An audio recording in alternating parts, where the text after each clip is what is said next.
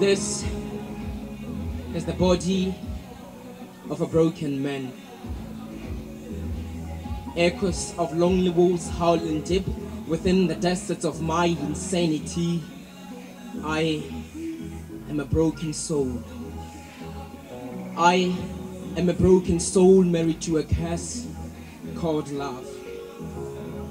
So dear God, my first, last and only hope, I am caged deep inside this darkness in my skull, and my cries for you are the only hope for a brighter day. You see, my heart is so broken that even the ribcage can't hold its pieces anymore. They are scattered around my body like the soulless white walkers on a sunny day. And meditation is the only way I can visit the child caged deep inside my forbidden kingdom by the wicked south in the likeness of a zombie with black eyes, pale skin, broken feet and bleeding dust of the graves. I am scared. I am scared, and I choose to be scared because I'm afraid of facing the demons behind the moments that creeps through my cold skin down to the tips of my fingers, wailing to the warm bodies of the ones I love. I am scared. I am scared, and I'm afraid of touching them because my happiness is encrypted in the shadows and skins of their teeth, buried in the smiles of the days that will perish before my eyes. So dear God,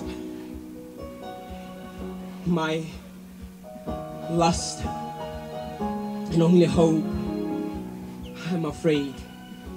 I'm afraid, and I'm slowly losing myself like a bouquet of abundant dried flowers blown away from the daggered memories of dried seas and virgin lands of the ones I love. I am afraid. You see, you've brought before me so many challenges and I overcame them all. I'm not afraid of scary movies, thunderstorms or hurricanes. No, I am not afraid of roller coasters, anacondas, darkness or even spiders. I'm afraid of death.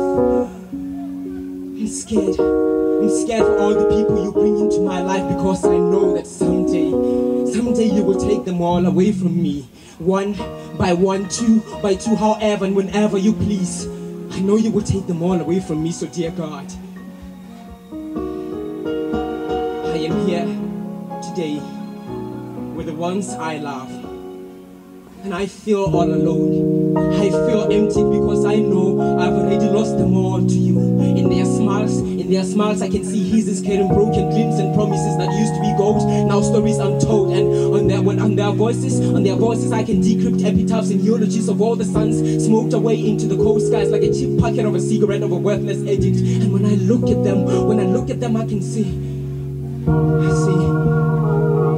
broken souls with dying memories, like mountains that cripple down seas below tons of church choirs singing hallelujah on a Sunday trying to escape death. I am afraid. I'm afraid of the times and moments I take them for granted. I am afraid. I'm afraid of arguing and having difference of opinions with them. I am afraid. I'm afraid for them just being human. So dear God,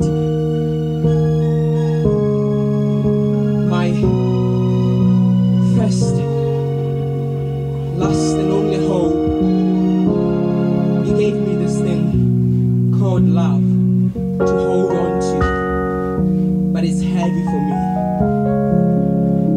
I cannot hold on to love anymore. I beg of